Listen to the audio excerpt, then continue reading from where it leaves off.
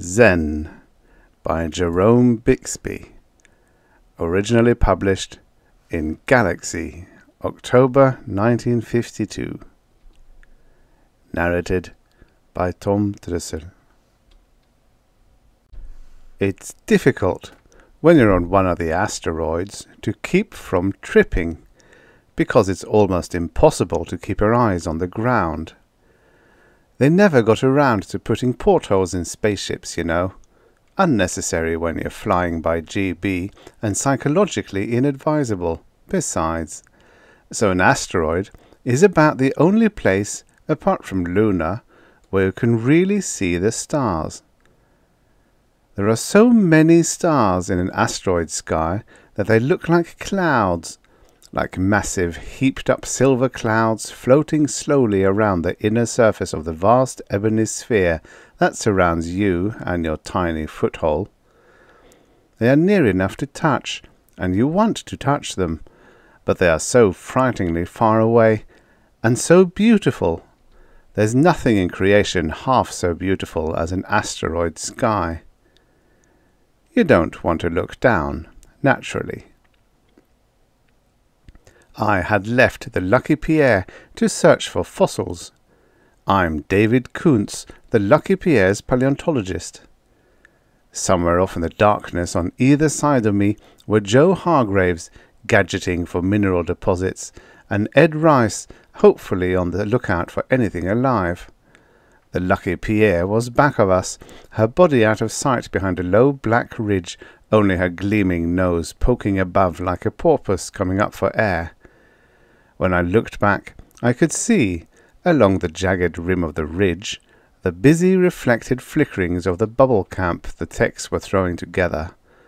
Otherwise, all was black, except for a blue-white torch beams that darted here and there over the gritty, rocky surface. The 29 of us were ETI Team 17, whose assignment was the asteroids. We were 4 years and 3 months out of Terra, and we'd reached Vesta right on schedule. 10 minutes after landing, we had known that the clod was part of the crust of Planet X, or Sorn, to give it its right name, one of the few such parts that hadn't been blown clean out of the solar system. That made Vesta extra special. It meant settling down for a while. It meant a careful months-long scrutiny of Vesta's every square inch, and a lot of her cubic ones, especially by the life scientists.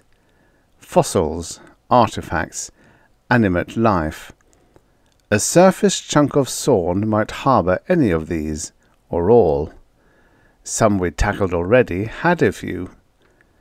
In a day or so, of course, we'd have the one-man Beetles and crew boats out, and the floodlights orbiting overhead, and Vesta would be as exposed to us as a molecule on a microscreen. Then work would start in earnest. But in the meantime, and as usual, Hargraves, Rice, and I were out prowling, our weighted boots clomping along in darkness.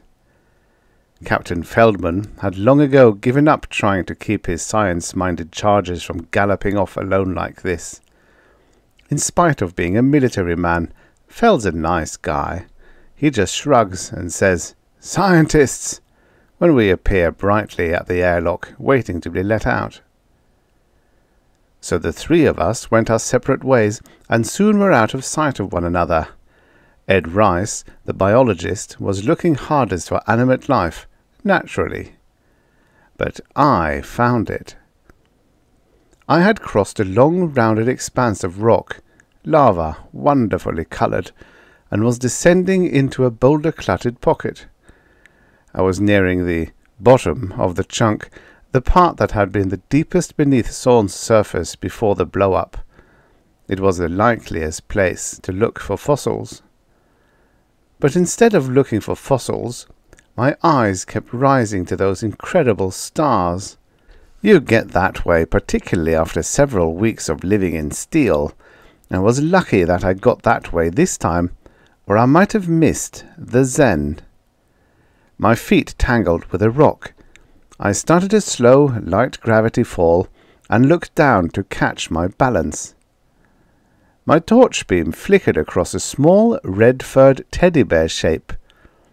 The light passed on. I brought it sharply back to target. My hair did not stand on end, regardless of what you've heard me quoted as saying.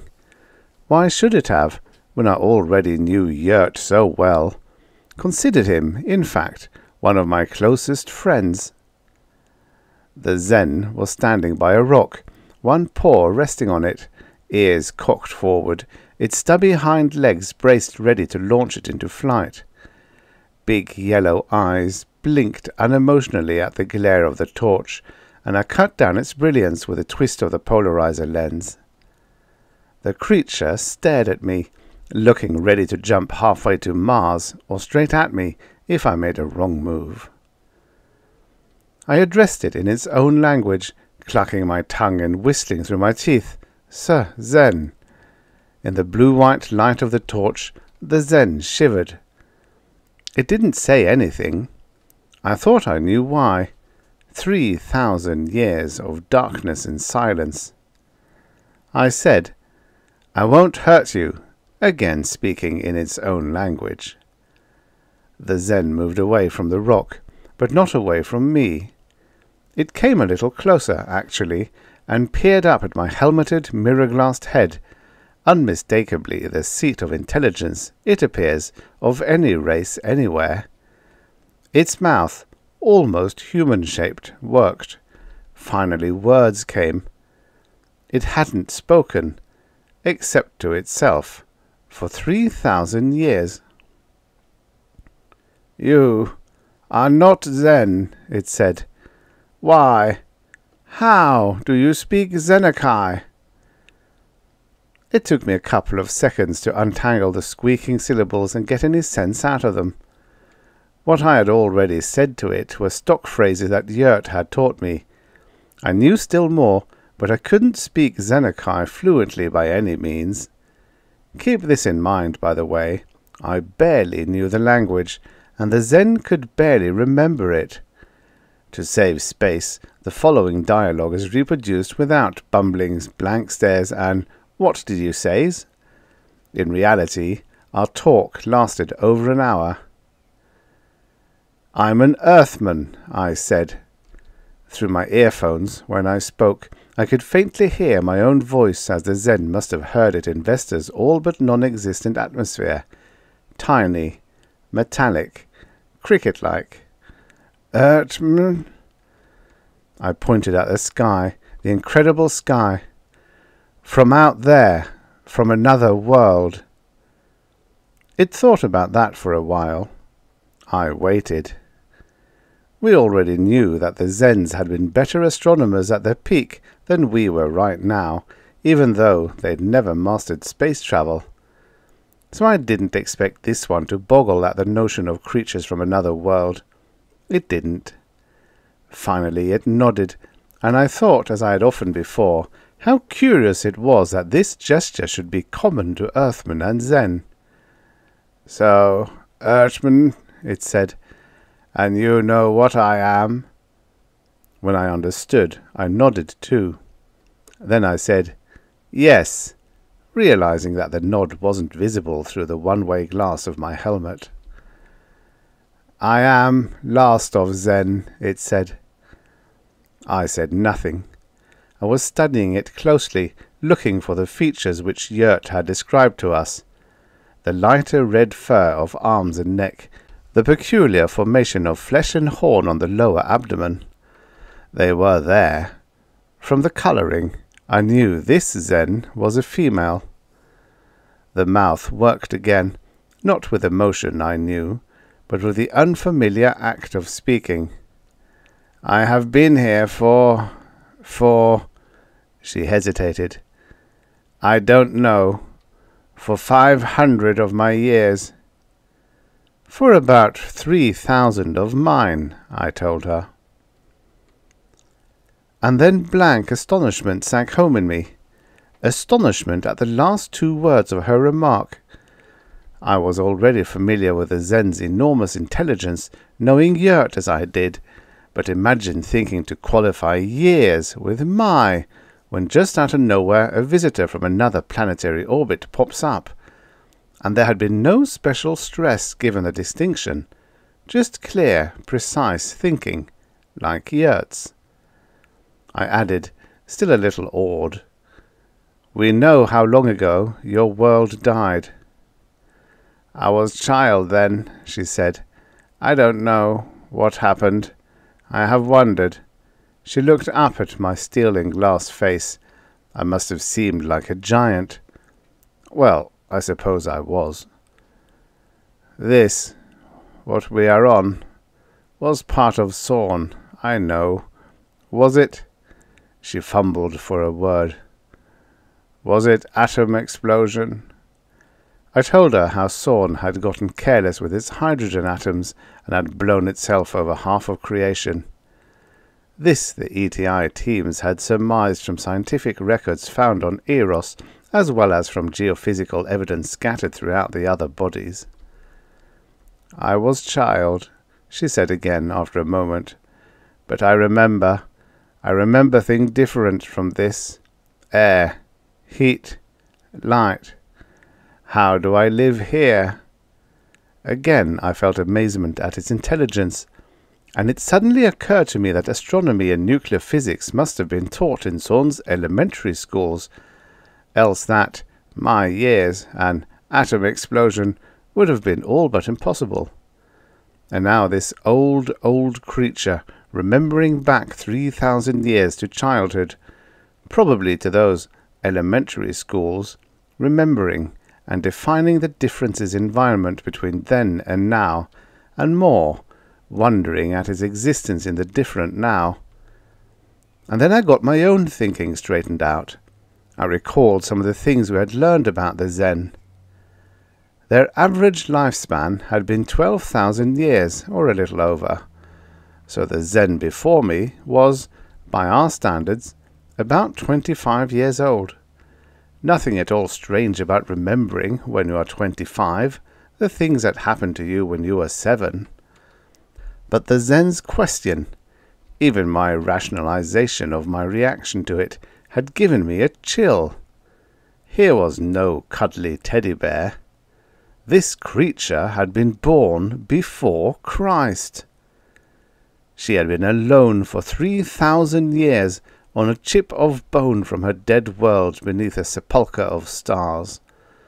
The last and greatest Martian civilization, the Lachrai, had risen and fallen in her lifetime, and she was 25 years old. "How do I live here?" she asked again. I got back into my own framework of temporal reference, so to speak, and began explaining to a Zen what a Zen was.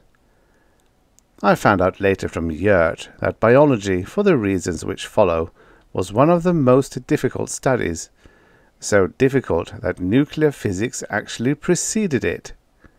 I told her that the Zen had been, all evidence indicated, the toughest, hardest, longest-lived creatures God had ever cooked up, practically independent of their environment, no special ecological niche, just raw, stubborn, tenacious life, developed to a fantastic extreme. A greater force of life than any other known, one that could exist almost anywhere under practically any conditions, even floating in mid-space, which, asteroid or no, this Zen was doing right now. The Zens breathed all right, but it was nothing they'd had to do in order to live. It gave them nothing their incredible metabolism couldn't scrounge up out of rock or cosmic rays or interstellar gas, or simply do without for a few thousand years. If the human body is a furnace, then the Zen body is a feeder pile. Maybe that, I thought, was what evolution always worked toward. "Please, will you kill me?" the Zen said. I'd been expecting that. 2 years ago, on the bleak surface of Eros, Yert had asked Engstrom to do the same thing. But I asked, why, although I knew what the answer would be, too. The Zen looked up at me. She was exhibiting every ounce of emotion a Zen is capable of, which is a lot, and I could recognize it, but not in any familiar terms. A tiny motion here, a quiver there, but very quiet and still for the most part. And that was the violent expression. Restraint. Yurt, after 2 years of living with us, still couldn't understand why we found this confusing. Difficult, aliens. Or being alien. I've tried so often to do it myself, the Zen said softly, but I can't. I can't even hurt myself. Why do I want you to kill me? She was even quieter. Maybe she was crying. I'm alone. 500 years. Ertman. Not too long. I'm still young. But what good is it, life, when there are no other Zen? How do you know there are no other Zen? There are no others, she said almost inaudibly. I suppose a human girl might have shrieked it. A child, I thought, when your world blew up. And you survived. Now you're a young 3,000-year-old woman, uneducated, afraid, probably crawling with neuroses. Even so, in your 1,000-year terms, young lady, you're not too old to change. Will you kill me? She asked again. And suddenly I was having one of those eye-popping third-row centre views of the whole scene. The enormous, beautiful sky, the dead clod, Vesta, the little creature who stood there staring at me, the brilliant, ignorant, human-like alien, old young creature who was asking me to kill her. For a moment the human quality of her thinking terrified me. The feeling you might have waking up some night and finding your pet puppy sitting on your chest, looking at you with wise eyes and white fangs gleaming. Then I thought of Yurt, smart, friendly Yurt, who had learned to laugh and wisecrack. And I came out of the jeebies. I realized that here was only a sick girl, no tiny monster. And if she were as resilient as Yurt, well, it was his problem. He'd probably pull her through. But I didn't pick her up. I made no attempt to take her back to the ship. Her tiny white teeth and tiny yellow claws were harder than steel, and she was, I knew, unbelievably strong for her size. If she got suspicious or decided to throw a phobic tizzy, she could scatter shreds of me over a square acre of Vesta in less time than it would take me to yelp. Will you? She began again. I tried shakily. Hell no, wait here. Then I had to translate it. I went back to the Lucky Pierre and got Yurt. We could do without him, even though he had been a big help. We taught him a lot. He'd been a child at the blow-up too, and he'd taught us a lot. But this was more important, of course. When I told him what had happened, he was very quiet. Crying, perhaps, just like a human being, with happiness. Cap Feldman asked me what was up, and I told him, and he said, Well, I'll be blessed. I said, Yurt, are you sure you want us to keep hands off? Just go off and leave you? Yes, please. Feldman said, Well, I'll be blessed. Yurt, who spoke excellent English, said, Bless you all. I took him back to where the female waited. From the ridge, I knew, the entire crew was watching through binocs. I set him down, and he fell to studying her intently. I am not a Zen, I told her, giving my torch full brilliance for the crew's sake. But Yurt here is. Do you see? I mean, do you know what you look like? She said, I can see enough of my own body to... And, yes. Yurt, I said, here's the female we thought we might find. Take over. Yert's eyes were fastened on the girl. "What do I do now?" she whispered worriedly. "I'm afraid that's something only a Zen would know," I told her, smiling inside my helmet. "I am not a Zen. Yert is." She turned to him. "You will tell me?" "If it becomes necessary." He moved closer to her, not even looking back to talk to me. "Give us some time to get acquainted, will you, Dave? And you might leave some supplies in a bubble at the camp when you move on, just to make things pleasanter." By this time he had reached the female. They were as still as space, not a sound, not a motion.